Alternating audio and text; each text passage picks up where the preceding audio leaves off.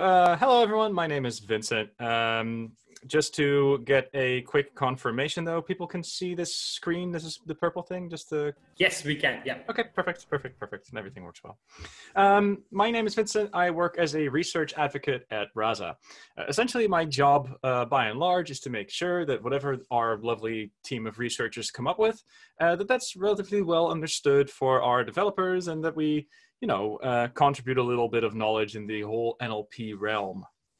So there's this new technology, you might have heard of it, it's called a transformer. And the goal of this talk is to give a somewhat intuitive explanation how they work, and why it matters. And I just want to also demonstrate how in two core areas of our chatbot technology, we're actually making use of this quite a bit. So I hope that's going to be interesting to some of you. Before I can go in depth in sort of, how this technology works, let's first discuss the problem that we have at hand. So at Rasa, we like to provide you with the technology to build your own digital assistant. So that could be a chatbot, can be whatever you'd like, but it means that we have this conversation with an end user. And the conversation could go something like, hello, and then there's a sort of a digital assistant here that says hello back. Then we have a user that says, hey, I would like to buy a pizza. Then there's this reply asking for what kind of pizza. And then the conversation could get interrupted because a user could ask, by the way, are you a human? And then we think it's ethical to never pretend that we're a human. So it's really important that we first reply, no, I'm not a human, I'm a bot. But then we would like the chatbot to automatically pick up the conversation where we left it. That's kind of the one of the scenarios that you might have. And there's actually quite a lot of things happening in just this short conversation, if you think about all the moving parts and things that we would like to detect. So every time that a user speaks over here, I could argue that's an intent. Every utterance suggests that a user wants something, and it's for us then to figure out what to reply back. But it's not just that one such utterance is an intent. I mean, we could say that's a classification. But it's also the case that inside of the text, there's a specific bit of subtext that has a lot of meaning. So for the intent that we have over here, for example, the person wants to buy something. And what does the person want to buy? Well, a pizza. But it could also be that the person wanted to buy a burger or a different type of product. And we really need to pick up this entity in order to get the best reply here. So we have this interesting mapping from intents and entities to actions that the digital assistant should take. And note that I've drawn a couple of actions here, like the action of saying hello is an action. But of course, there's also an action happening right after here because the chatbot also has to recognize when they should listen and when they should speak. So listening is also an action that we have to detect. And this is basically one of the core problems that we have. We want to provide you with essentially Lego bricks or building blocks to help you navigate this sort of problem. So that means that we have models essentially to detect these intents, we have models to detect these entities, and we have models to detect these actions. And all of these things, by the way, are super open source, so you can check them out. But we are interested in techniques that can do this accurately. And not just in English, by the way. We really want to have systems that work well also for other languages. So Chinese, Zulu, we really want our system to be broadly applicable. Now, the interesting thing about the problem that I've just described to you is that both problems, they sort of have this sequence, if you think about it. If I see text appear in a sentence, then you could say, it's kind of like a sequence. There's a first word, a second word, all the way up till a fifth. And if we look at the dialogue that's happening, then you can also argue there's something of a sequence happening here. We've got this text at time step 1, we've got this text at time step 2. That's a sequence over time. So the way that we're going to deal with these text problems is going to be somewhat related to time series. And here's why I'm going to try to at least intuitively explain to you what a transformer is and what it does. But in order to get there, what I'm going to do is just make this one analogy. Let's say that I've got this time series. This is something that's happening over time. And what I could do is I could sort of move this filter over this time series. And you can see as the filter moves, at one point in time, there's going to be more attention somewhere than somewhere else. So right now, there'll be a lot of attention. My bad. So if I look at the screen right now, at this point in time, you would get a lot of attention on these points. And let's say at this point of time, you get a lot of attention around these points. And this is a technique that you can use to maybe denoise the original data. It's a filtering technique. And you can say, well, let's have a wide attention span. Let's have like a thin attention span. But the idea is that if this were a time series, right, we're going to come back to text, but just one aspect of this is I start out with this time series of dots, and then I have this, I will argue, this attention mechanism on how to smooth this out. And you could argue that this thick red line that I have on top here, that's a more contextual representation of the original data that I started with. There's less noise in my data by applying this filter, and that might be more useful for whatever task I have later. So this filtering, this pre-processing step, that is something that can actually be really, really useful. The question is, can we do something that's really similar to text? Because if we think back of the original problem, the text sequences that we have in the chatbot setting, those are also sequences.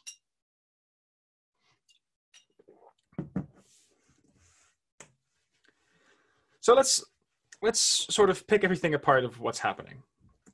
In this current example, we can say that, well, let's say that there's this one dot over here, and let's say that some dot that I'll call xi, because we're at index I over here. But as far as that xi is concerned, we can say that this arc over here describes where we are going to spend our attention. And as far as this point is concerned, we're not going to put any effort into points that are over here, because those are super far away. We don't have to care about any of that. So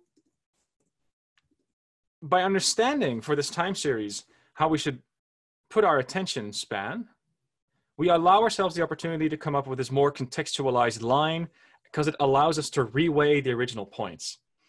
This filtering step is effectively taking like a weighted mean, and all the points that are closer to the point in question, those will get weighted more than points that are further away. So it's like a weighted mean that we're doing here, actually. And I would love to do this weighted mean, but when I'm going to do it for text, I have to be really careful, because maybe I cannot do this proximity argument here. Now, if you're a little bit familiar with natural language processing techniques, you can imagine that we might have, let's say, a token in a sentence here. So I've got bank of the river, and I've got this other sequence of text, money on the bank. And we have these 4 tokens that correspond to these texts, but you might remember that we have these things called word embeddings, or vector representations for words. And let's say that I'm interested in sort of doing the reweighing trick based on the vector that I have over here. Well, then I hope you might agree that in order to get the most context for the word bank over here, proximity is just not going to cut it. If I were to think, hey, this token bank, what other word in the sentence is giving it a lot of context, then it should be this one token over here called river. That one word river is going to give me a lot more information about this word bank. And same here, if I want to understand what the word bank means here, then I would really like it if some of the attention came from money instead.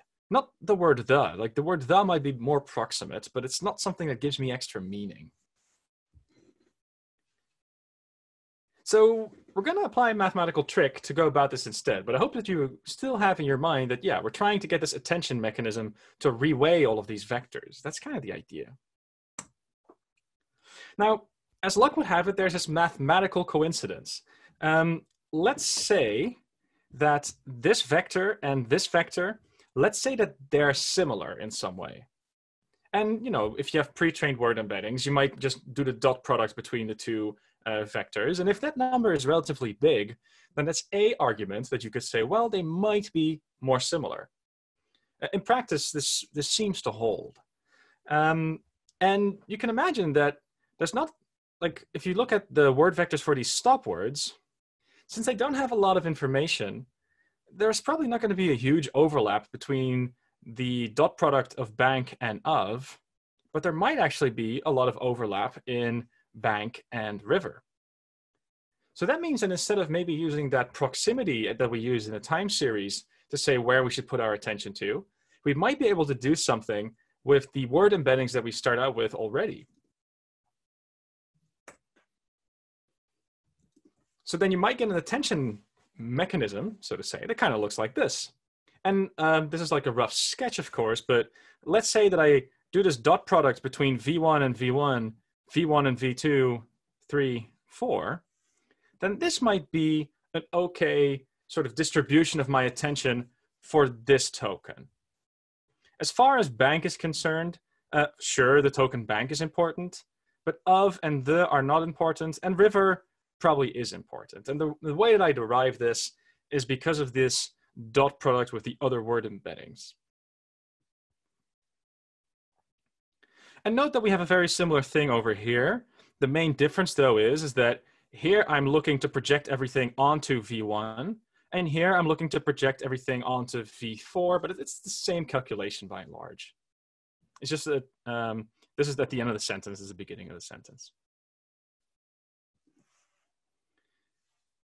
So if we have pretty proper word embeddings, right, this can be an okay way to do some reweighing. But before we do the actual reweighing, one thing that we should do is we should remember that if we take the height over here and we add the height over here and we add the height over here and we add the height over here, then we might get a number that's not exactly equal to 1.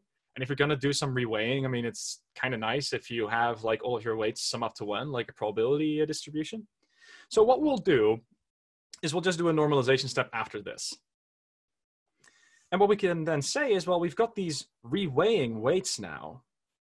Because it's normalized, these are the weights that I could go ahead and use for my attention. And the way that it would sort of work, and I apologize for the math symbols, but I'll explain what they mean. But the idea could be, if I start out with this set of word embeddings, then I'm going to do all the dot products. Then I'm going to normalize everything so I have these weights. And then I can say, okay, this is the word vector 1 that I start with. Then I'm going to multiply this with this, this with this, this with this, and this with this. And then add all of that together to get this more contextualized word vector out. Effectively, what these weights mean is how much should this vector listen to itself, its neighbor, or maybe all the way at the end of the sentence. So this is the new reweighed word vector that should potentially have more context. It's like that denoising thing that we did with the time series in the beginning. And you can do the same thing for, if you can do it for V1, you can also do it for V2, V3, or what I've got here, V4. It's just reweighing that we're still doing.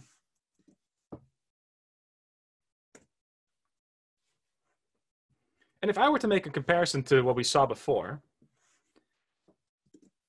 we have some sort of token at some point in time. That would be this. Then we have some sort of an attention mechanism. We're using the dot product of word embeddings over here. But that gives us this reweighing factor.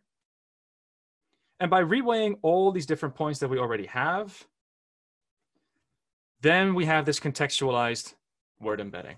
That's this guy.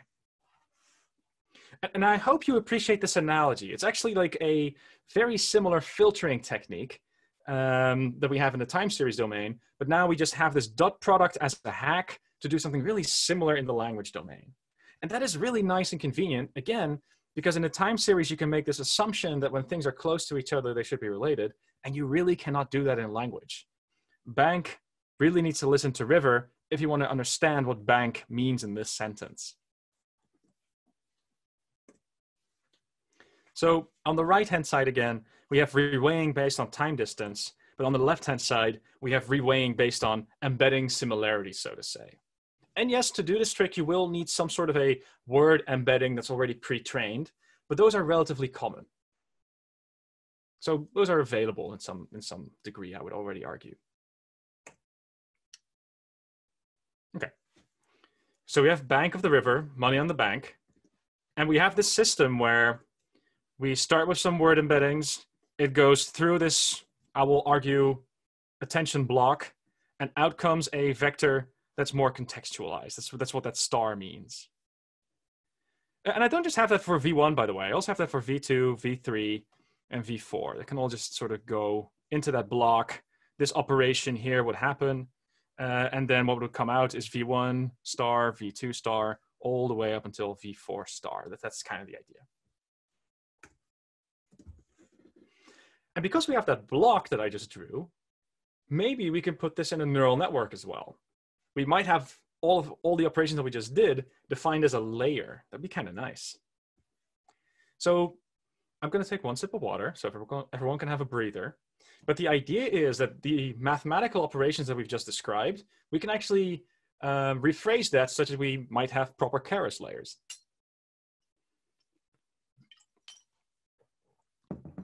You know, that's kind of interesting because then you can do this with your deep learning stack, etc.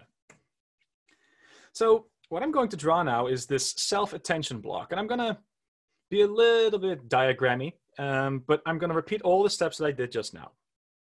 So on the left-hand side, I've got all of these vectors that are coming in, and on the right-hand side, I've got all of my vectors that are more contextualized. That'll be these vectors. Now, these vectors as they're coming in, it's kind of like an array of vectors, right? So that means that when I actually get in here, that's kind of more like a matrix, if you will, than a set of vectors, because a collection of vectors can also be represented as a matrix. So that means that it would also hold here on the outside. So you might argue, hey, maybe they're not sets of tensors. Maybe it's like one giant tensor that's two-dimensional. Well, okay, then the first thing that needs to happen is we're first going to do like a mathematical multiplication, right? So like we had before, we had the V1 times V1 thing, and we had the V1 times V2 thing. Like all that stuff is happening here. After that, we had this normalization step so that we would have these weights in between, right? So that those were the normalized weights.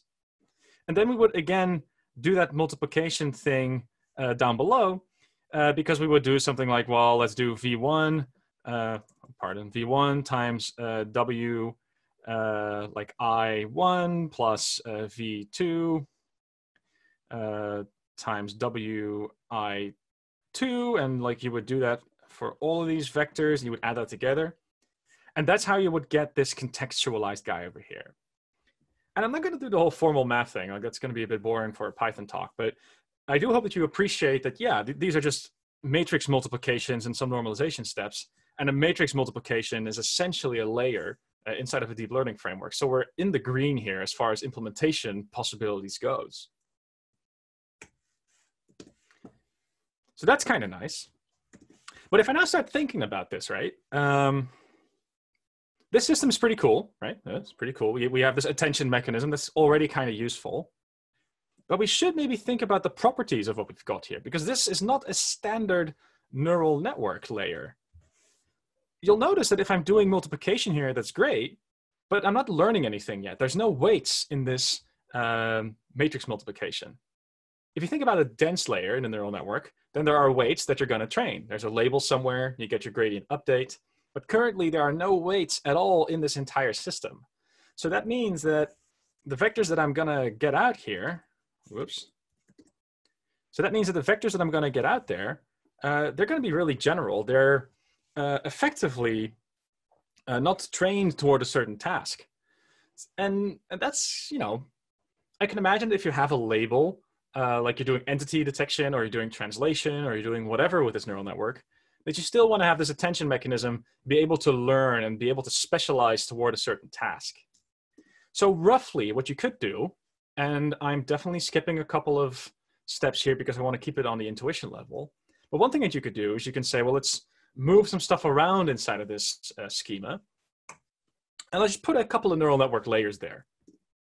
Now, the idea is that these can still be regarded as matrix multiplications, but these matrix multiplications will be multiplied with weights that we're going to learn.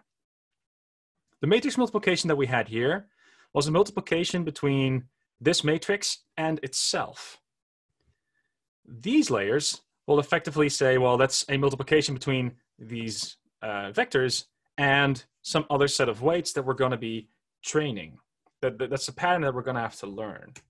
And the idea essentially is, if I get some sort of gradient update, right? So at some point, all of this stuff is going to be connected to some sort of label, right?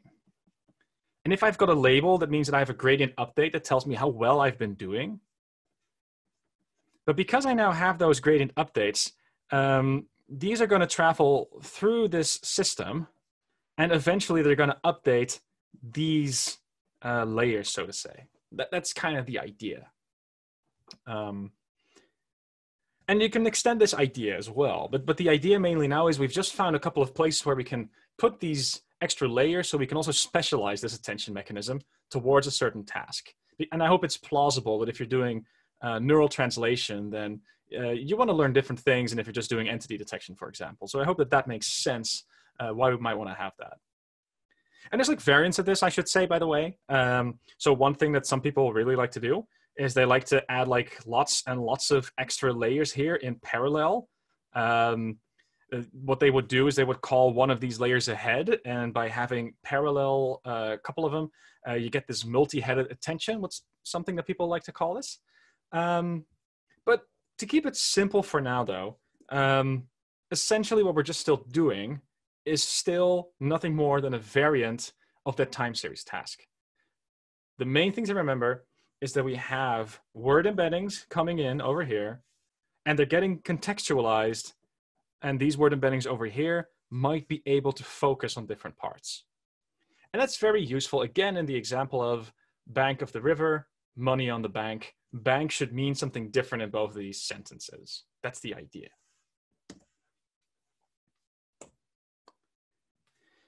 Now, to complete the whole story, we're almost sort of intuitively there at the transformer, but not quite. But typically, to wrap it up into like what is a transformer, in the end, the main component that sits in the middle of a transformer, the main thing that made it slightly different, interesting, and like an extra step in the ecosystem is that attention block. But what people like to do is they like to put like an extra dense layer at the end, maybe a sort of a dense layer in the beginning in front of it. And all of those components together, that's what people like to call a transformer layer. And there's, again, I should stress, I'm skipping over a couple of details, and there's many variants of this, but at least on an intuitive level, this is it. This is a transformer layer. And again, the idea is that we have text here. The text will be converted to word embeddings. That's a sequence. And then that sequences will be, at some point, be passed through this transformer. And we have something here that's more contextualized. Eventually, that'll be hooked up to a label so we can start learning. And that means that this transformer is able to update any of the weights that are in here. And that's what a transformer does when it's learning. So definitely glancing over a couple of details. But in the end, intuitively, we're still doing the same thing as with the time series. Now, if there's extra time, I do have an appendix so we can go a little bit more in depth. But what I kind of want to do now is, this was the theoretical part. This is the part where I was explaining what a transformer sort of is and what it sort of does. In the next bit, what I hope to do is show you how we actually apply these, because this transformer layer is nice, but we've made some customizations to it over at Rasa to make some models that we think are pretty good at a lot of scenarios for digital assistants. And this is the part where it gets exciting, because we've been able to add some nice customization. We've been able to customize this transformer for our needs. And I think that's there's a nice lesson there. So one thing that we like about this transformer, if you think about it, and it's a bit of a hand-wavy argument, but if you were to say, well, this sounds really familiar, you wouldn't be wrong, because RNNs, these recurrent neural networks, they were doing something that's really similar, right? You could say that also for an RNN, there's word embeddings going in here and there's word embeddings going out. So why would this be better than this? Well, the answer kind of is, if I didn't have any training data whatsoever, imagine this scenario. I haven't seen any training data yet. Then the node that I have over here is, even without any training data, going to be slightly biased to listen to this one and this one. You're going to need a whole lot of data before the node over here is going to start listening to the node over here. And that's a bit of a bummer. There's already a preference for the sequence for the words that are close to each other, even if it hasn't seen any data yet. And that's different with the transformer. If the transformer hasn't seen any data whatsoever, then the attention is pretty much uniform over the entire sentence, which if you're thinking about, hey, what's a good starting point to learn from, that's a lot better, especially in our scenario where we don't have too much training data typically. If you're starting out with a digital assistant, you're designing a chatbot, then it's probably going to be different language than what people are using on Wikipedia. So that means that very often you start from scratch and you're not going to have bajillions of conversations that you can already train on. It's typically maybe tens of conversations when you're starting out. So we like having a system that's relatively robust at being able to start in a lightweight fashion. And I hope that this hand-wavy argument, it is hand-wavy, I agree, but I hope that you intuitively also appreciate here, hey, that transformer is a little bit more flexible in that scenario.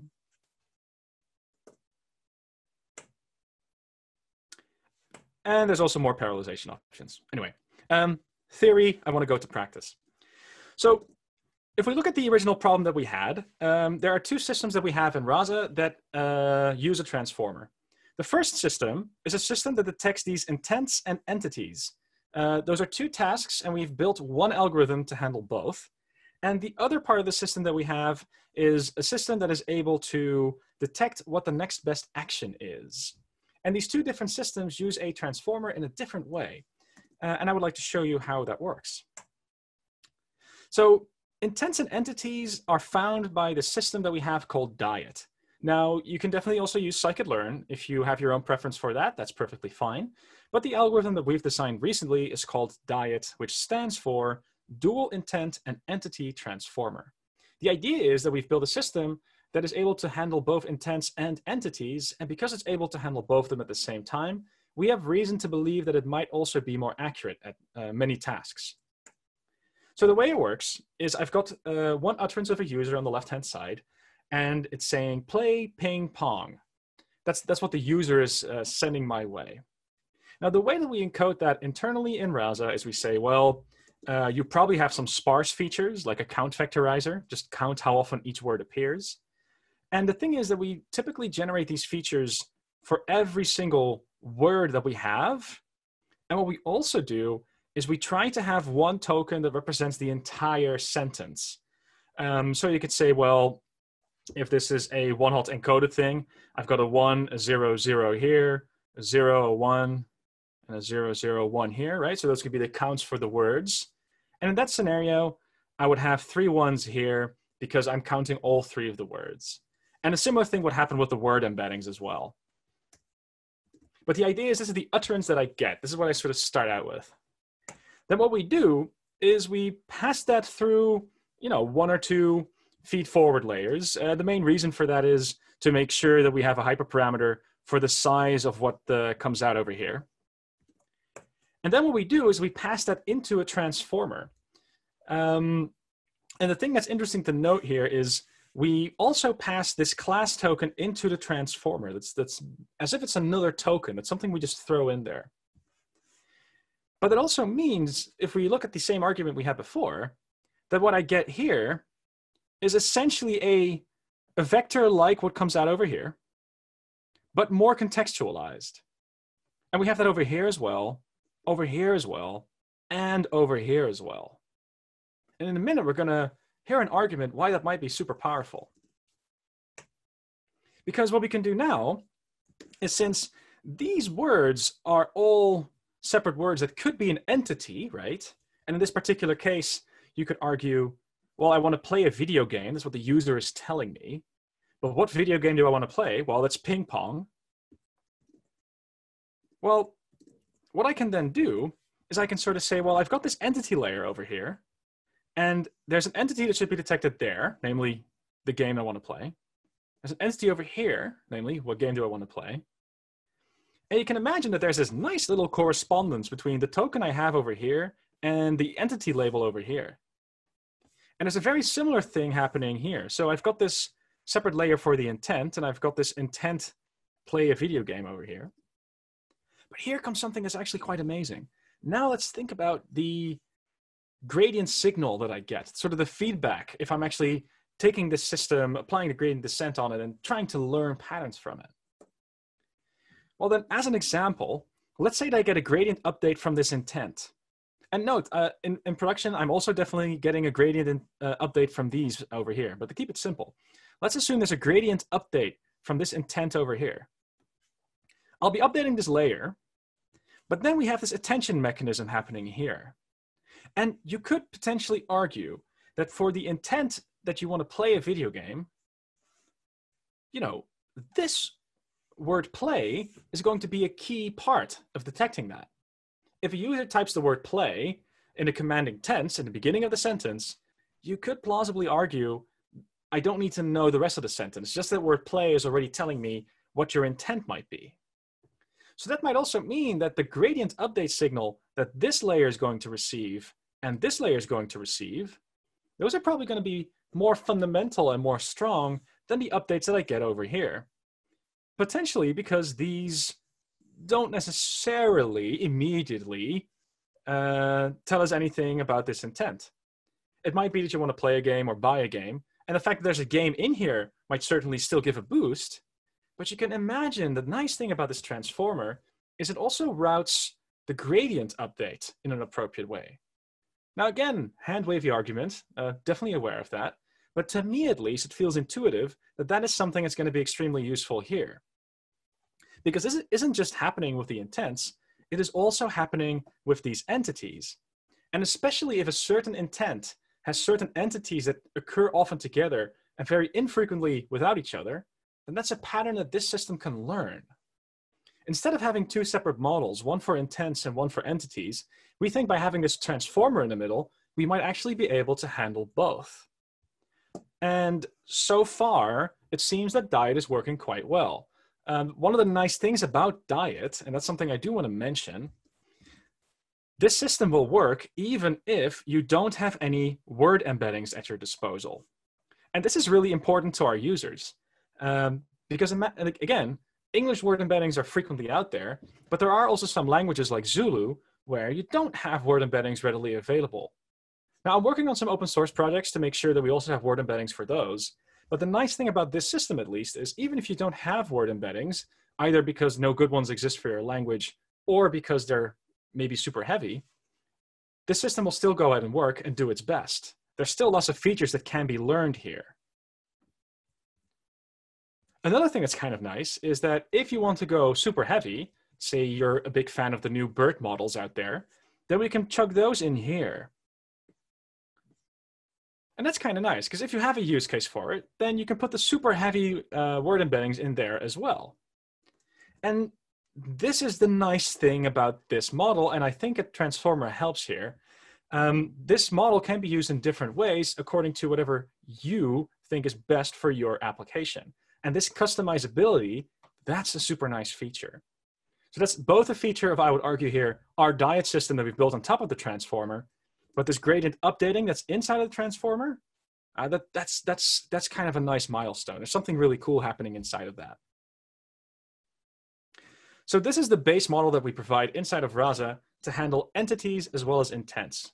And what I'm going to conclude with now is how we also handle actions. But I hope that already the intuition has the mind boggling at this phase.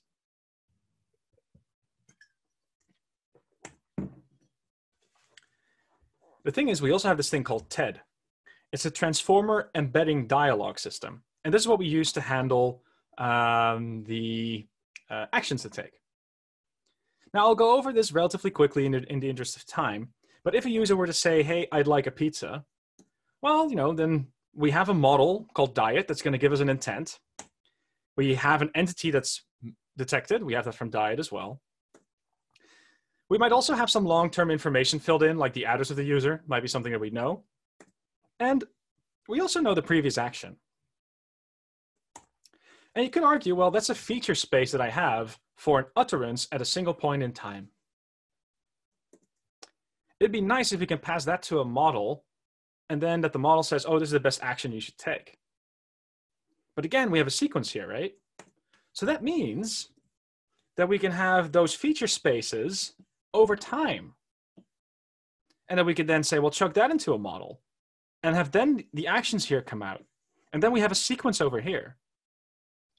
And I hope that you can imagine what we're actually using here inside of this model to facilitate this. That is another transformer.